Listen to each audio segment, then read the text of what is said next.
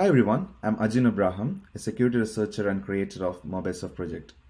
This talk is about MobSF, a free and open source tool that helps you to perform security assessment of your mobile applications. To get started with the project, follow the documentation links and also feel free to join our Slack channel for support. Use these Docker commands to get a quick instance of MobSF up and running. MobSF supports both static and dynamic analysis. Under static analysis, we support Android, iOS, and Windows binaries. We also support Swift source code. So we support Java and Kotlin for Android and Swift and Objective-C for iOS. For dynamic analysis, currently we only support Android binaries. You can perform dynamic analysis with a Genymotion Android VM or an Android Studio emulator. MobSF also has REST APIs for your CI/CD or DevSecOps use cases. Let's take a look into the tool. In this demo, I'll be talking about static and dynamic analysis of Android applications with MobSF. So let's take MobSF and let's drag and drop an Android APK. So that's a binary. Now you get a report that looks like this. The scan time is directly proportional to the size of the binary. So the bigger the binary, the more the time it will take for the scan to finish. And if you go to the recent section, it will actually show you the files that you have recently scanned. So let's do one thing. Let's take one of the files so that I can give you a walkthrough of static analysis. So I'm taking this particular app. Let's take that and let's take a look into the report. The static analyzer report have different sections, so we will go through each of them quickly. On the top, you have the information section where it will actually show you the app scores, the various app scores like average CVSs, the security score, the number of trackers identified from the app, etc. Then we have the file information section that shows the name of the file, the size, the basic hashes of the file. And the app information section shows different information about the app, like the package name, the main activity, the version, so on and so forth. And after that, you have a section that will actually show you the activities, services, receivers, and providers, like the number of these components. These are like the fundamental components of an Android application. It will also list out what components are exported. When you talk about exported components, these are the components which can be invoked or called upon by a different app running inside the device. So if you look at from an application security perspective, there are certain cases when you do not want a third-party application to access or invoke a particular activity or a service in your application. So you need to be careful about that. This needs to be manually investigated and see if this is a possible security issue. Then comes the scan options where you can actually do a rescan or you can perform dynamic analysis. We'll come to that later. Also, it shows you the decompiled code where it actually shows you the decompiled Android manifest file. So that's the decompiled Android manifest XML file. And then you can also go through the Java source code. The decompiled Java source code is listed. All the files are listed. If you want to search for something inside the file, you can find inside the file. Like in this case, the string SSL is present in these 3 different files. Similarly, if you want to search for a particular file name, like if you want to search for activity, the files that contain the word activity, then you can search that here and it will list out all the files that contain the word activity. Similarly, you can even view the SMALI code corresponding to the binary. MobSF also convert the DEX code into SMALI, and if you're interested in looking into SMALI source code, you can look into this section. Like Java source code, you can find inside the files or you can search for a specific file as well. And this section will also allow you to download the Java source code, download the SMALI source code, or even you can download the APK itself. And then comes signer certificate. So this section lists out the basic information about the code signing certificate, like the version of the signature, the hash algorithm used, the fingerprint, the issuer identification, so on and so forth. Also, MobSF does some checks on the signer certificate to see if there are any misconfigurations, like whether the app is signed with a debug certificate or if it's actually using a weak hash algorithm, things like that. So if it detects anything, it will actually show that in the certificate status section with a small description. So that's actually quite handy when you're analyzing production ready Android applications. The next section will list out permissions. So you can see the table shows the permission that's used by the app, status, info, and description. So this is something that you can actually use to check and verify that the permissions used by the applications are actually necessary. Then again, it strengthens the point of least privilege model. So you should always have an application with the least permissions. So use only the permissions that are actually required. Do not provide permissions that are not required by the application. Also, if you're not here, you can see the status as normal, dangerous, and signature or system. The reason why you see dangerous here is that this is one feature that can be abused. Let's say if this was a third-party application and you're doing a black box testing or you're doing a malware analysis, then this might be one permission that can be actually abused by the application, like using the Bluetooth or connecting to internet to exfiltrate data and things like that. So some of the permissions are actually considered dangerous. It does not mean that the permission is dangerous. It depends upon the context. Like if it's a malicious app, then it might be a dangerous permission that the app is actually requesting. Okay, the next section is shared library binary analysis.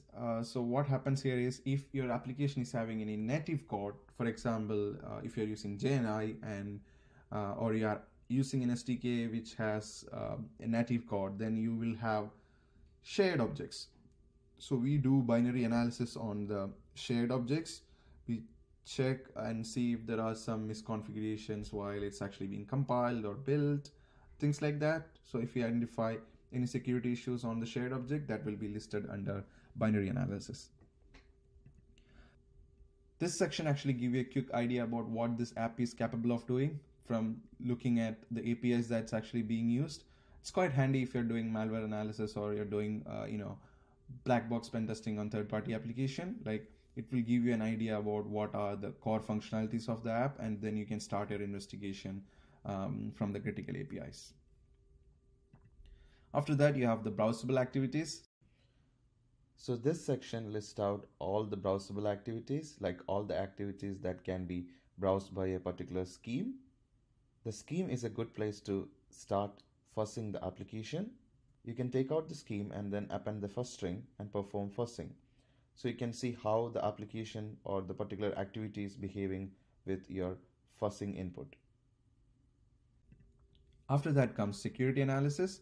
In security analysis, we have manifest analysis, where we actually perform a static analysis on the Android manifest files and pull out any insecure findings. So you can see the issue, the severity, and the description corresponding to each issue. And then moving on, you have the code analysis section. So this is the section where MobSF perform a static analysis on all the decompiled Java files. And if it finds any issues, it will list out the issues. So it's not just issues, it will also list out informational issues. It will also list out any good findings as well. So the table has the issue description, the severity, the CVSS score of the issue, the CW identifier, and we also classify the different issue under OWASP top mobile risk. So you can see a classification identifier corresponding to the issue and the files with the findings. After that, you have the file analysis section. This section will actually list out all the sensitive files like certificates that are hard-coded in the application. It will also help you to identify any accidentally hard-coded certificates like private keys and things like that. So that's the file analysis section. After that, we have malware analysis. Under that, we have APK ID analysis. APK ID looks into the DEX files and tells us the possible behavioral patterns, like the kind of compiler being used, if an obfuscator was used, or just the DEX file has code that corresponds to anti-VM detection or anti-debugging checks, things like that. So it gives you a good idea about the behavior of the application from code perspective. And after that, we have a section called the domain malware check. So what it does is it actually extract out all the domains from the binary and check that against a non list of rogue or bad domains or IPs. So we have a database of non-malware related IPs and domains, and all the domains inside the binary is actually checked against those to see if it's actually present in that database. And based on that, you have a status that tells if this particular domain is good or bad. And we also do geolocation on all the domains that's available inside the app. So you can even plot that to Google Map to see what's the location of the particular IP address. All right, now comes the reconnaissance section. Here, MobSF will actually list out all the URLs extracted from the different source code files. Similarly, if your application is having Firebase database, MobSF will also extract all the Firebase database URL from the app. It also performs an additional check to see if the database is exposed to the internet. And in the next section, emails, MobSF will extract out all the emails that it found from the source code. And after that comes trackers. Trackers are possible SDKs or add-ons that actually do telemetry collection on the application's behalf. Sometimes it can be a privacy concern, so it will list out all the trackers that's used inside the app. And there's a URL that actually explains what kind of trackers and some analytics with respect to the tracker. So that's also available from MobSF. And finally, in this section, we have strings. So this will actually list out all the hard-coded strings in the binary, especially the ones from the string resource. So if there is any hard-coded sensitive API keys or any other secrets in the string section, that will be dumped and shown over here. After that, we have the components, which is nothing but the different components of the application. It will list out all the activities, services, receivers, providers, and any libraries that's used by this particular application. Also, it will list out all the files inside the application binary. And after that, you have the PDF report section. So this allows you to generate a nice and beautiful PDF report. So let me generate a PDF report, and that's the MobSF static analysis PDF report. It gives a PDF report with high-level information about the different findings. It's quite handy if you want to document your security analysis for audit or for getting mobile application security certifications, etc. So in order to start dynamic analysis, I can click on Start Dynamic Analysis from here, or I can actually perform dynamic analysis after static analysis. Like I can go to one of the static analysis report, and from there, if I go to the scan options, I can perform dynamic analysis from there as well. It's up to you. So I'm clicking Start Dynamic Analysis, and if I take the console, I can see that there are some operations happening, like ADB restarted, waiting for 2 seconds, trying to connect to this device, so on and so forth. So MobSF will automatically prepare the environment, connect to the VM, and then install the APK so that we can perform dynamic analysis. So since I have used Android version 7.0, we are actually seeing a lot of options which are related with Frida. So here there's an option called Show Screen, which will cast the device screen to the web interface. So if I enable that, I will be able to see my screen here. I can also do some basic operations like touches and clicks.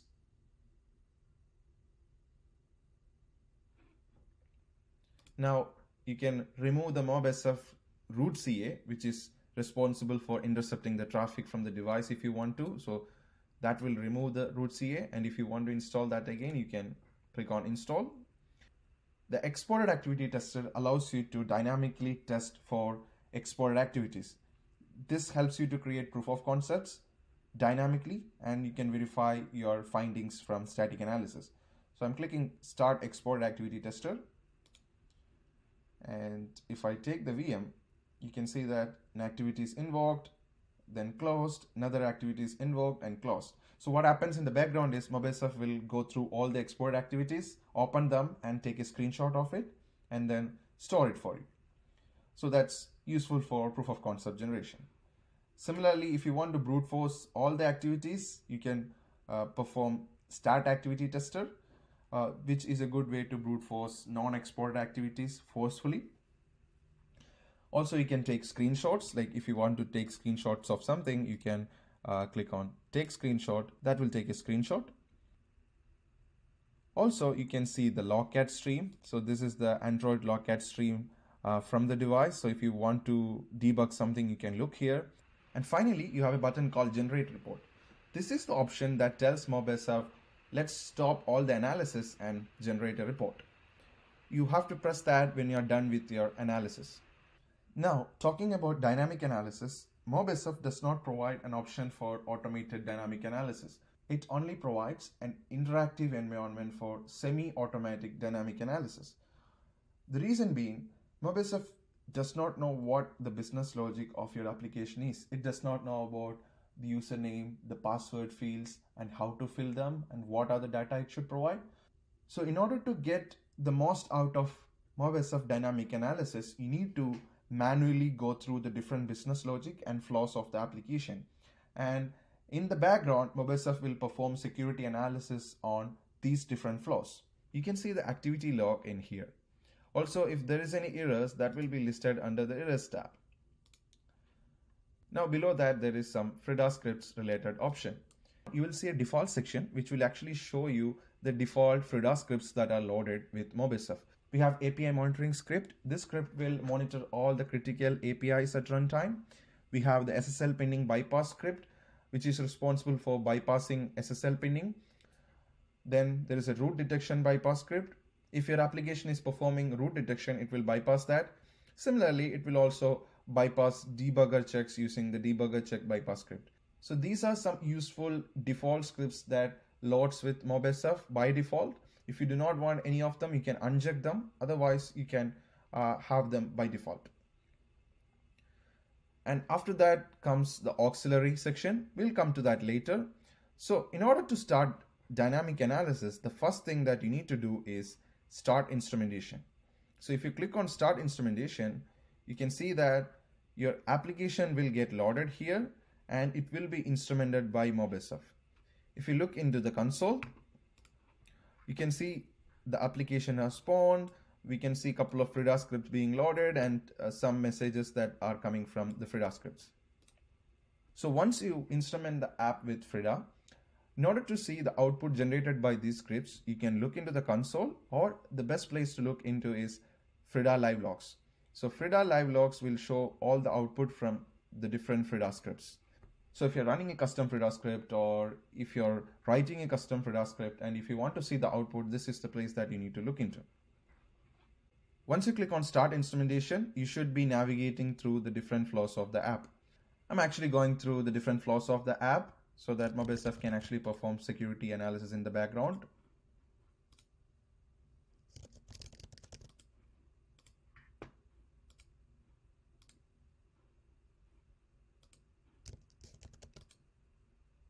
Now you can see that I've done some operations in here.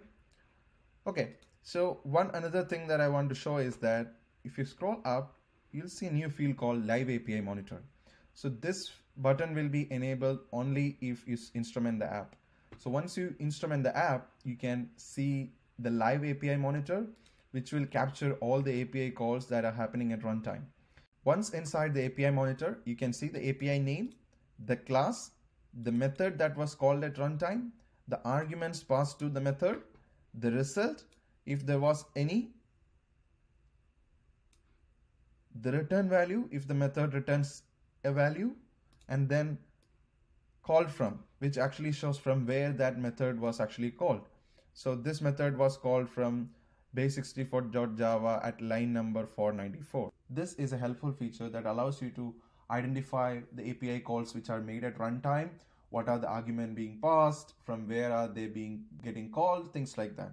Quite useful. From the dynamic analyzer, you have access to FRIDA code editor. So if you want to write custom FRIDA script, you can write in here and you can just click on start instrumentation. You also have a set of pre-built scripts that comes with MobSF. These are some helper scripts. So if you want to load a script, you can click on that and click on load. That will load the script contents in here. And once you have the contents in here, you can just click on start instrumentation and that will instrument the app and load it with your custom script. Now we will talk about auxiliary scripts. So these are some very useful scripts that you can use while you're performing dynamic analysis of an Android application. Let's start with enumerate loaded classes. As the name suggests, it will enumerate all the classes loaded at runtime. So let's click on Start Instrumentation. Our app is loaded. Now if you look into Frida live logs, you can see the classes that are loaded at runtime. So if you need to understand what are the classes loaded by the application at runtime, you can make use of this auxiliary script. Okay, similarly, there is another auxiliary script called capture strings. What it does is it tries to capture all the strings at runtime. So let me start instrumentation. My app is running. Let me go through different flows so that there are possible strings in here.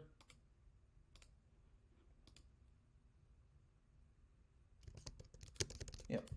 Now let me look into the Frida logs, and you'll see that there are a couple of strings being caught by this auxiliary script. Now let's see capture string comparison. So this is a useful auxiliary script that will capture all the string equal comparisons. Let's instrument the app.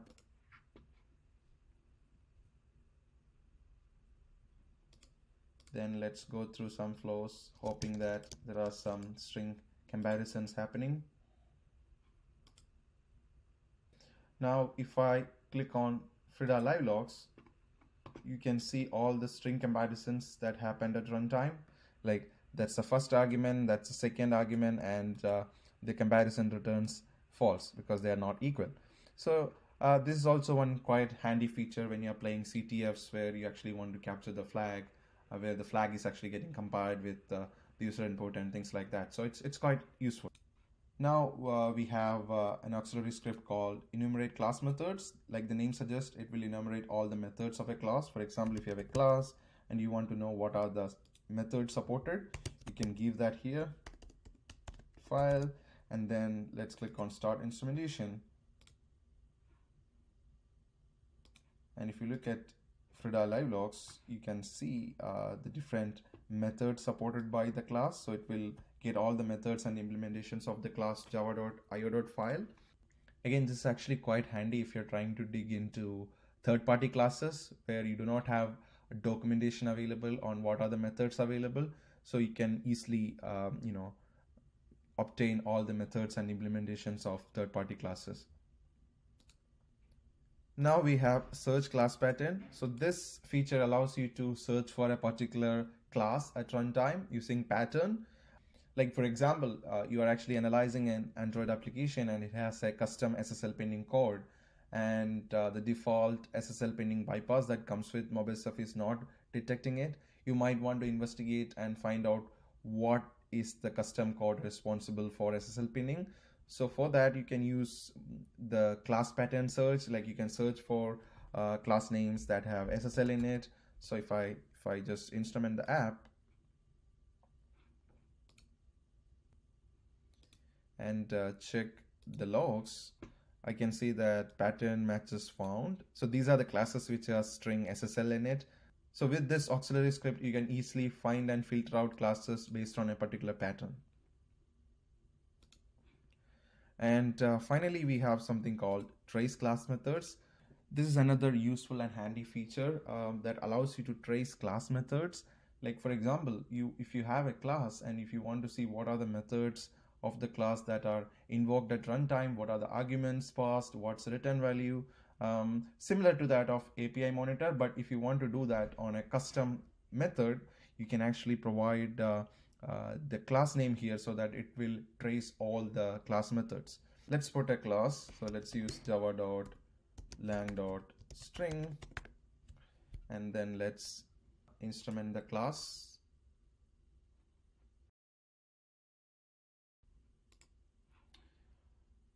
Let's try to go through one of the flow.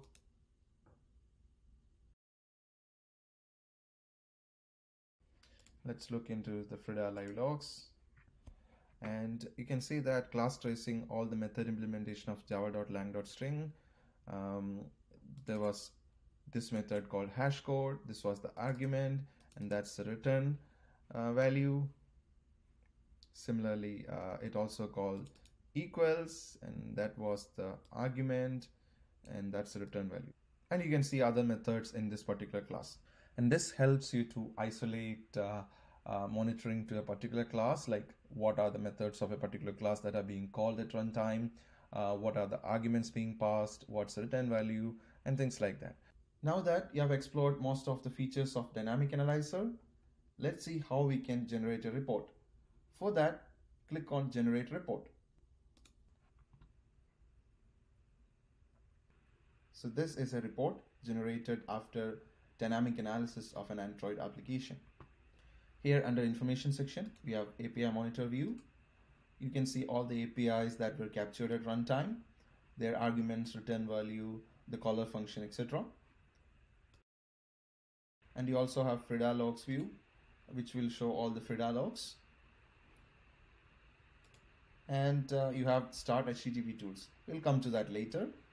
You can also see the raw FRIDA API monitor logs. That's a JSON log. Similarly, you can see the raw FRIDA logs. You can see the raw HTTPS traffic. So if there was any HTTPS traffic, that will be shown here. Since there was no traffic generated, there is nothing in here. Again, logcat logs, the dumsys logs, and the application data. So if you click on that, it will ask you to download a file, and that file consists of the application data. That's the data that is created by the application inside the device. And then we have the FRIDA API monitor, where we will list out the different critical APIs or methods that were called at runtime. We have the class name, the method, the arguments, the caller activity, etc. So this is more of a nice representation of what you have seen in API monitor view already. And then you have the results from exported activity tester. So if you run the export activity tester, that will invoke all the exported activities, take a screenshot of that. So this is something that you can use in your proof of concept. In this particular case, you can see that this particular exported activity has some sensitive information. Also, if you have run activity tester, you'll see similar result in here. And if you have taken any screenshot, that will be shown here. And then we have malware analysis, which has domain malware check. So these are the domains which were captured at runtime. And then there is clipboard dump. So if the application copy anything to the clipboard, that will be shown here. So we dump the device clipboard. Similarly, all the URLs, emails, and then we have file analysis. Here it will list out all the SQLite database created by the application inside the device. You can go through the database and it will dump the contents of the database. Similarly, you can read the XML files or the shared preference files created by the application inside the device. And there are other files as well. And finally, you can download or print the report. So that's a walkthrough of different sections of Android Dynamic Analysis report.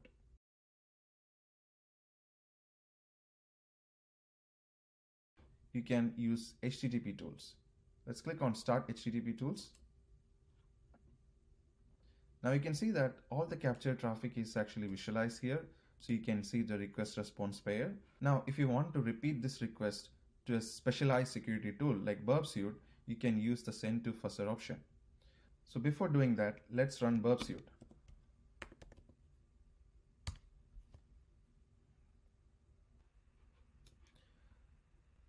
Let's go to the proxy tab and then obtain the proxy IP and port. So the proxy is on localhost 8080. So before repeating the traffic, just make sure that your proxy tool is not on intercepting mode. So let's go to Intercept tab and turn off Intercept. Now, if I click on Send to Fuzzer, it will show this model with a field to enter the proxy IP and port.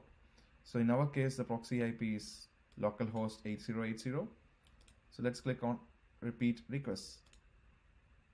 So that will repeat the request, you can see the progress in the console. So you can see that a couple of requests are repeated here. And if you go to the proxy, you can see that the requests are populated over here. And from here, you can use the specialized tool like Burp Suite to perform web application or API specific security tests. I would like to give a shout out to our active collaborators, Megafy, Metin, and Vincent. Also, I would like to thank all the major contributors who had helped us with various product features, like NetGuru team who helped us with iOS SIF support, Dominic, Amrita, Shanil, Maxim, Abhinav, Shuksan, and Extaban. If you have any questions, you can contact me over email or Twitter. Thank you.